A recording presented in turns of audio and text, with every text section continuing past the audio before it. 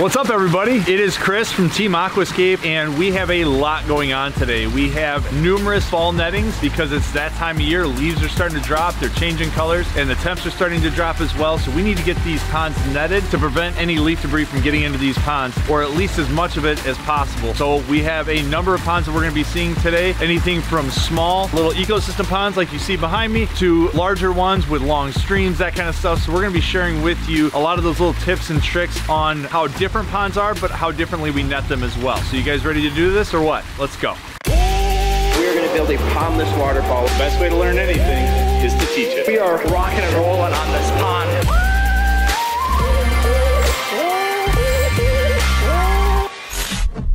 All right, guys and girls, so before we dive into the actual putting up of the net, let's first go through what tools I have in my bag in order to complete this fall netting. So we'll go ahead and jump right in. You can see I've got a box of our bulk protected pond netting. Now this comes in a few different sizes. We have 10-foot wide, 20-foot wide, 30-foot wide. I choose to use typically every single day, regardless of the size of the pond that I'm netting, a 30-foot wide piece, because I can typically get every single pond on my route done with a 30-foot wide piece. This is a 100-foot long piece of netting, so we just kind of cut it as we go, and I'll show you that as we pull the net out. But let's go ahead and move along. I have a couple of steel stakes that we're going to be using. What we're going to do is we are going to be pounding them in the ground, right, with the stake driver, and this is what's going to hold up our paracord cabling system that will help us create that netting tent that we're looking for, and we'll go through that here in a little bit. But I have a blower. I've got a couple of 5-gallon buckets just to help hold debris. Obviously, I've got a garbage bag in case there's a lot of aquatic plants that need to be trimmed back and pulled out. In this case, we've got a few of them. I've got my paracord here. We just buy it in bulk. All it is a 1/4-inch paracord. It's really, really great for getting nice and taut and not have to worry about it deteriorating the way you would with some of the normal ropes or anything like that. It's not elastic, so it allows us to get a nice taut line for us to drape that net over and really create a nice tight tent system and keep those leaves out of the pond. We've got that. One thing also that we definitely need are going to be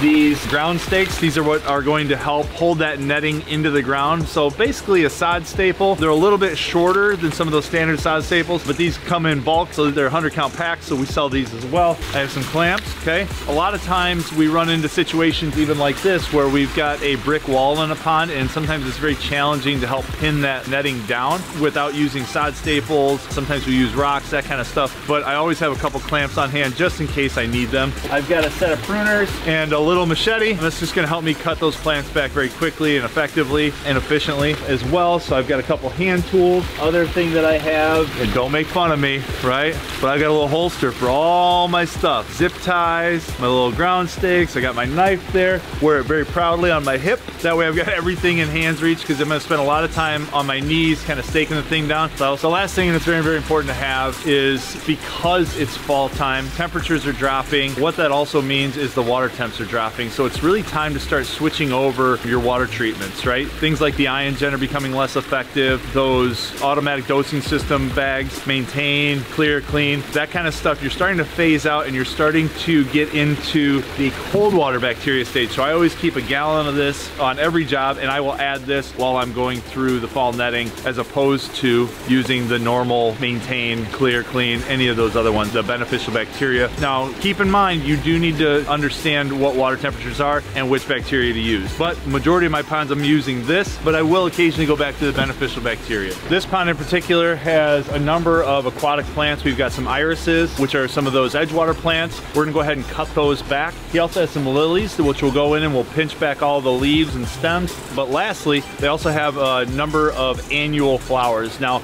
we see this a lot in Chicagoland. A lot of people will use seasonal color to help spice up their landscape, which is great, but we want to get those out because they're going to start dying back now that we're starting to get into some of these frosty mornings and some of these low overnight temps. So I'm gonna go ahead and pull those out so that they're not trapped underneath the net, die, wilt, and then fall into the pond. So what I'm gonna do after that is I'm gonna go through it, I'm gonna take my blower, and I'm gonna blow all of the leaves away from the pond, blow out the stream where some of those little crevices have started to collect some of these leaves that have already started to drop, blow everything out into the water, then I'll net it, and then we're gonna go ahead and we'll talk about the netting process of actually putting it up. So let's go ahead and cut that stuff back, and then we'll go from there.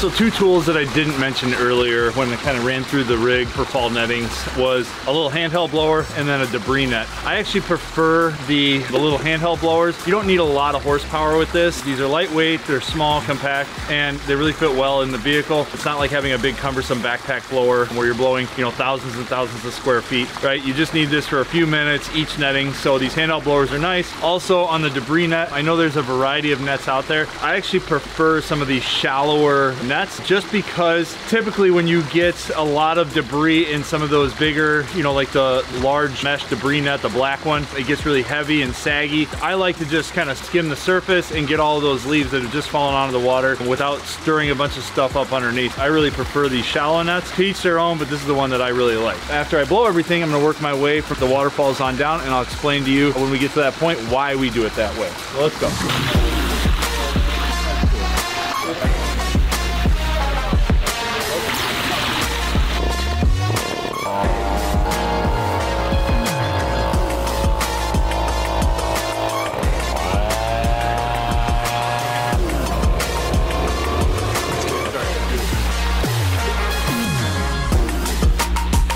So now that we've kind of blown off around the feature, notice I went pretty far on both sides and also around it just to try and get as much of that leaf debris away from the pond as possible before I net. Now that I've done that, I'm gonna go ahead and start picking all of the debris that remained inside of the water feature out. I always start up in like the headwater areas so that as I'm working my way through and I start collecting stuff in these little backwater catchment areas, a lot of times debris that I can't catch all at once will go back out into the water with the flow and get pushed back out in the pond. So rather than starting down by the skimmer and then working my way back up and then having to re-clean down by the skimmer, I always start up here first and just kind of follow the flow of the water into the skimmer box. So you want to make sure that we're efficient out here. The other thing that I would definitely want to point out to you is that this is the time when you really want to get as much stuff out as you absolutely can, because it's only going to make your life that much easier when it comes spring clean out time.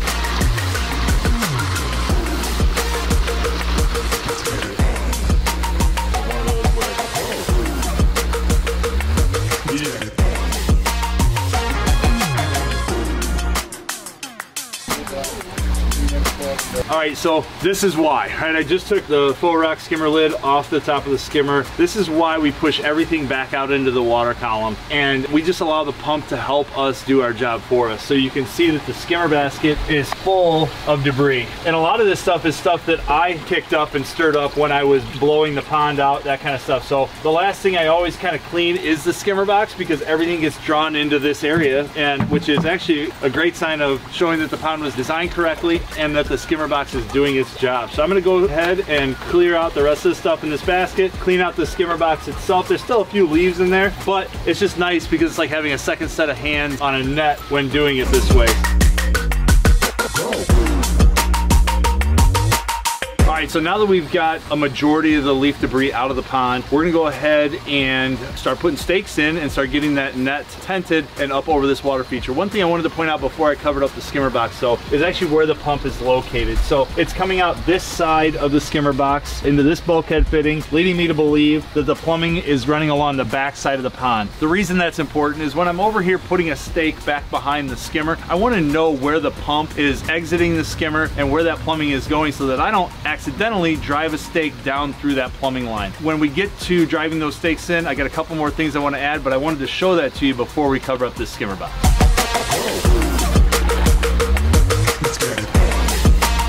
All right, so now we're gonna get into actually driving these steel posts into the ground and putting up the paracord that will allow us to run the netting over as a tent. I showed you about where the pump came out of the skimmer box, showing you where the plumbing was coming out, but also one thing you wanna keep in mind, a couple other things. Things like irrigation lines, low voltage cabling, pump cords, that kind of stuff. You can see I've got a pump cord coming out here, and then I have my auto doser line that comes into the back of the skimmer here. I know where those are at. There's also some low voltage cabling that runs back this way. I'm going to put this stake right back behind this skimmer box. One thing I like to do is I kind of just do a little pilot dig just to make sure that I'm not going to run into anything. While I'm driving it down with my post driver, Okay, I'm gonna do a couple of kind of, not really soft taps, but I don't wanna just drive this thing all the way into the ground without any care of what's below it, right? So I'm gonna go ahead and drive it in. It drove in pretty easy. Sometimes if the ground is very, very dry, it can drive in hard, or if there's something obstructing it down below grade that you can't see. The other thing I like to do is I like to drive it down 4 or 5 inches and then put my hand on the steel post. If I feel a hum or some kind of light vibration, a lot of times what that can be is the plumbing line running underneath. It's actually the water inside the pipe that's causing the pipe to vibrate, and then the vibration is transferred up into the steel post. So anytime you're working around the biofalls or the skimmer or an edge of a pond, not knowing where that plumbing is, it's always a good idea to drive it in a couple of taps and then give this post a feel. Just make sure the coast is clear. Okay, we're all set. You just want to make sure that it's nice and secure. You don't want to drive it all the way into the ground. I actually like having these up a little bit higher, allowing me to have much more of a steeper angle with the netting, and I'll explain that when we run the paracord and start putting the netting up. The other thing I want to talk about is the placement of these stakes. You want to stake the pond at opposite ends of each other and go lengthwise so that we can really make the square footage of the netting work for us. So I'm going to put one back behind the skimmer box, and I'm going to go on the other side and go back behind the biofalls, going the longest distance of the pond, and drop my second stake.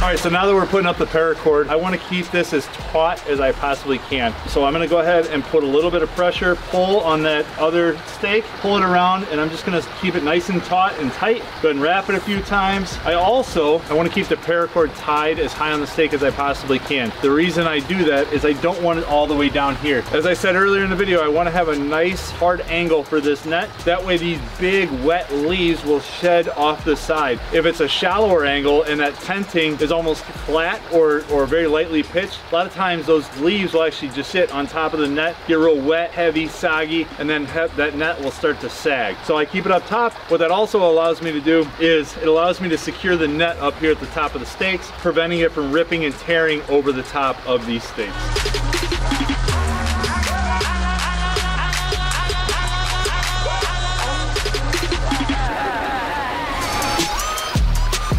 All right, so notice how I have the net kind of draped over my paracord all the way to the back side of the pond. I went ahead and draped it this way, coming well beyond the outer perimeter or the total width of the pond. I'm gonna give myself a couple extra feet so that I can roll it in case I have to stretch it or anything like that. So I don't wanna ever cut it right at this edge. I'm gonna come back about 2 more feet, cut it there, and then I'll open this thing up.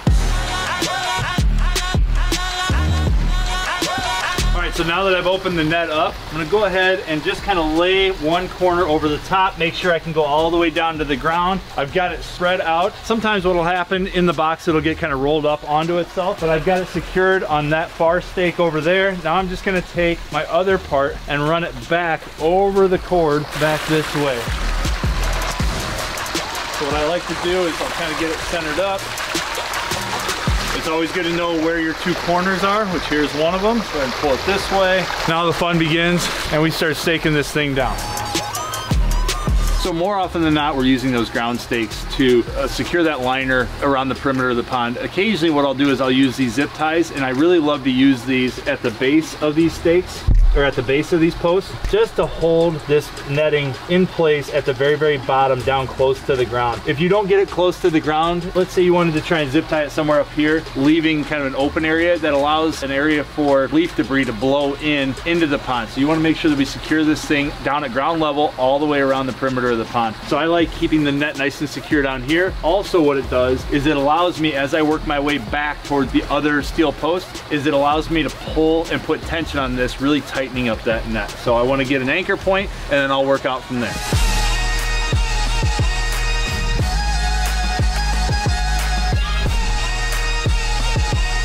So as you're putting these staples or these U-shaped ground stakes in, you want to make sure that you still are aware of where that pipe is and you don't go driving this thing down. If you get a lot of resistance upon trying to push it in, go ahead and back it out and try and find a different spot. Or sometimes you have to get creative, which I may have to do over into here. And what you can do is you can take some of these rocks that are along the edge, if they're movable, kind of wrap up the net like so, and go ahead and place it down, and the net won't move.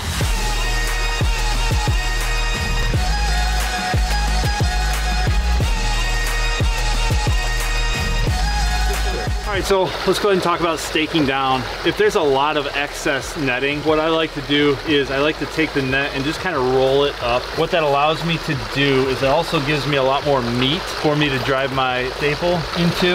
So then I'll drive it through multiple layers of netting instead of just trying to drop it through that first single layer. So I'll kind of do that. It also looks way more professional and done right when it's done like that. Now that I'm working my way towards the back, you can see I'm kind of pulling up over top of the post, pulling out any excess slack, getting the netting as possibly can.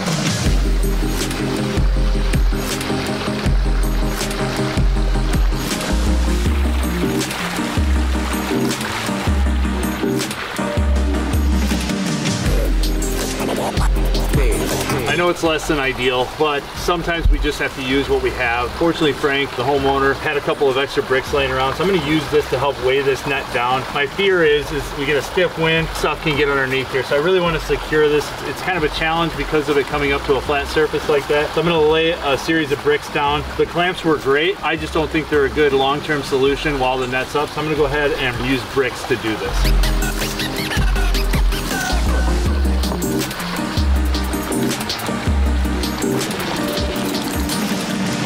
All right, so this is a pretty easy, simple ecosystem pond that we just netted. Next, we're gonna go to a larger pond with a much longer stream, and we're gonna show you how to do one of these larger features. And it'll follow along a lot of the same guidelines as we had here, but it provides its own set of challenges. So hopefully you guys can learn a thing or two from that one. So let's get on to that one.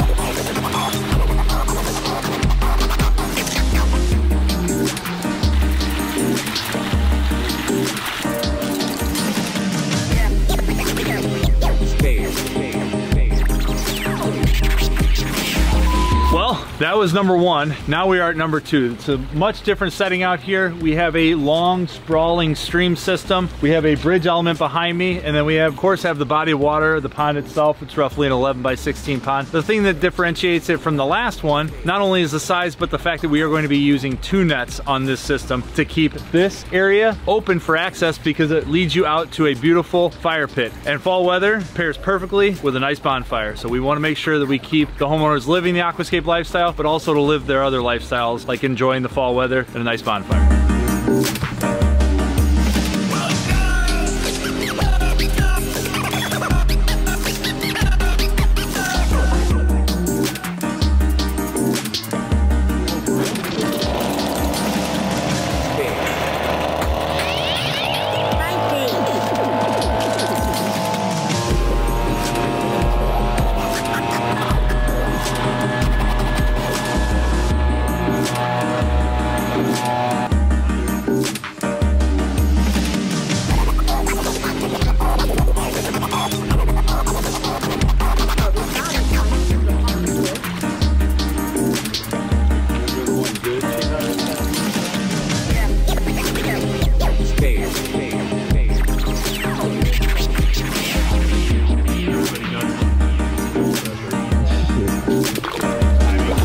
So I think it's important right now to really just point out the fact that you're not going to get everything while you're here. Is it ideal if you can get the net up without any leaves getting in the pond? Of course it is. However, time frame wise, it just might not always work out. So you get as much as you can, get in there, kind of stir stuff up, start scooping the leaves out, get some of that algae, get a majority of it out that you can. But at some point you just kind of have to call it a day and go ahead and get this thing netted before the rest of them come down.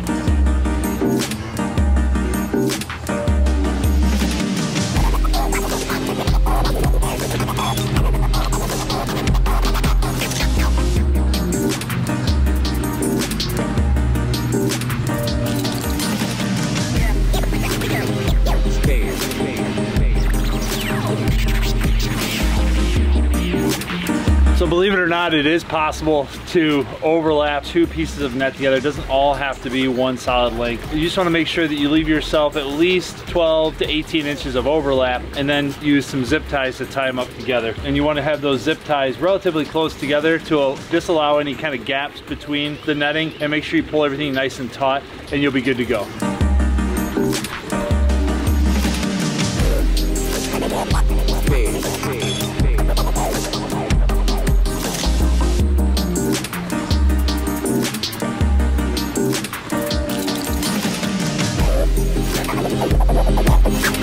Well, this one provided a few challenges. Not only did we piece two pieces of netting together up here in the stream to make it all work, and it looked fantastic, but we also took into account the walkway leading you back to their fire pit area. The last thing we want to do is come in and take over somebody's backyard. When putting up the fall netting, we want to allow them to continue to live their life and not just completely take over. So making sure that we left this pathway open was super important.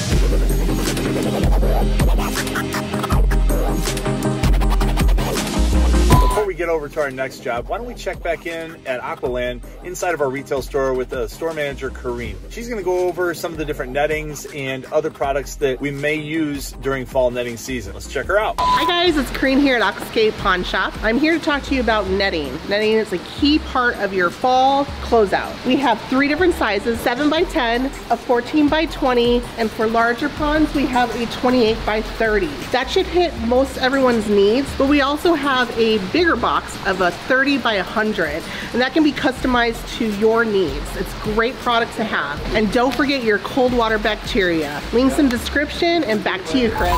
We are out here in a far west suburban backyard, and it's just one of the most incredible landscapes I've ever seen. You can also see, where is he at? Right there, we've got Esteban over here, Steve McMahon, one of our service techs. He and I are out here today to not only perform the regular service visit, which is the pond maintenance of this water feature, as well as the other water features on the property, but we are netting this pond today. We have a long meandering aqua blue stream that's about 40 feet or so, 45 feet from this land bridge all the way here, all the way up. And then on the other side of this land bridge is about a 16 by 25 foot pond that falls into a negative edge over on the back side of the pond, back over there. So we're gonna net this pond in 2 different pieces. We're gonna net the pond portion with one big 30-foot net, and then we are going to take a 30-foot by probably 50-foot net and go all the way up that stream. So we're gonna go ahead and take some of these stakes and start dropping them in, running paracord, and then we'll come over, cut our netting, run it all the way up, and then start staking it down.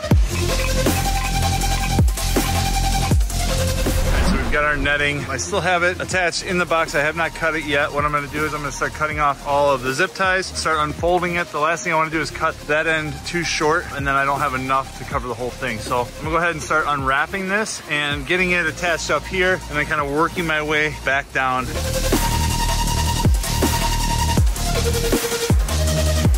Is now all netted. As you can see, we've got the top netted. That's been netted for about 20 minutes or so. You can see all the leaves already collecting on top, which is a good sign. You can see we left this pathway open along the land bridge. And then over here, one thing I wanted to point out also was this whole pond overflows into a negative edge down here. Now we've got the lids exposed currently, but what I wanted to show is that we actually netted the entire area where the water's infiltrating down. I don't want that to get full of debris down there. So we went ahead and dropped the net all the way down so that it'll catch any debris that wants to collect over there in the net before it gets down into the gravel, clogging this area, and then potentially having a serious issue later on with the reservoir being impacted with debris. Here's that back side. Again, we're gonna walk back over the land bridge. There's the pond side. Negative edge is covered, as well as the rest of the pond. And then here's that long meandering stream. You can see the net is doing its job. All right, guys, we're at our last stop of the day for fall nettings. This has not only a fountainscape element to it, but it also is a pondless waterfall. So I know you've seen a small ecosystem pond, you've seen a large ecosystem pond with a long stream, with a bridge element. So you've seen a few different types of water features, but this will be the last one you're gonna see in this episode. It's probably the easiest one to net out of all 3 that you've seen so far, but we're gonna go ahead and get started. There's not a whole lot of debris. Let's just go ahead and jump right in and get this thing tapped.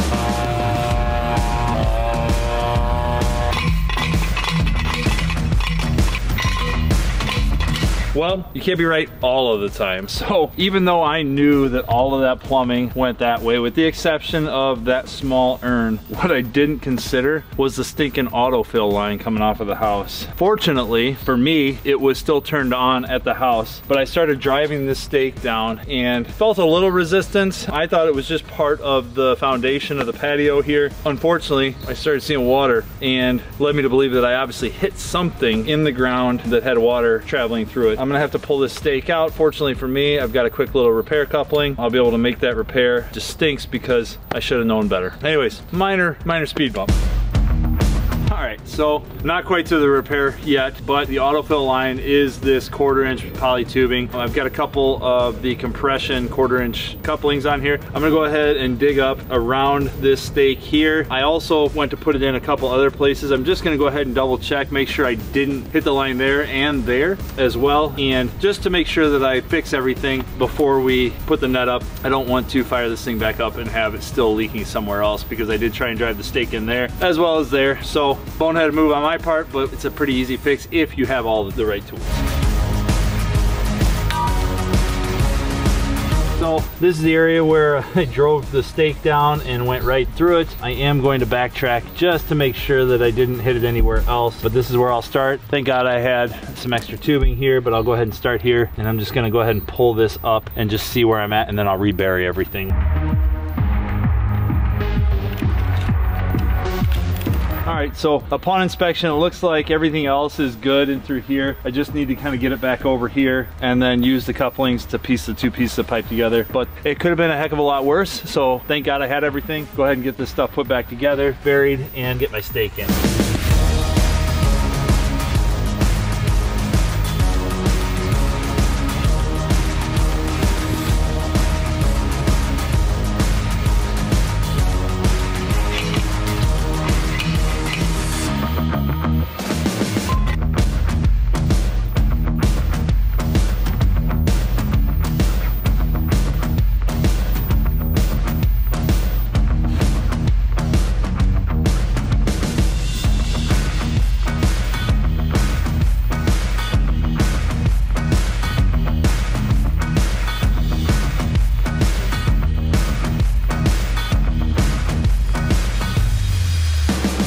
Guys and girls, thank you so much. I mean, it's been a fun, action-packed day. We have had small ecosystem ponds, we've had large ecosystem ponds with long streams, land bridges. We have a pondless waterfall behind me with a fountainscape, all fall nettings. Whew. And thank God we had the right tools for the job. Also, when we had that little hiccup here earlier, just goes to show you, stay prepared out there. You never know what you're gonna run into. Thanks so much again. We'll see you guys next time.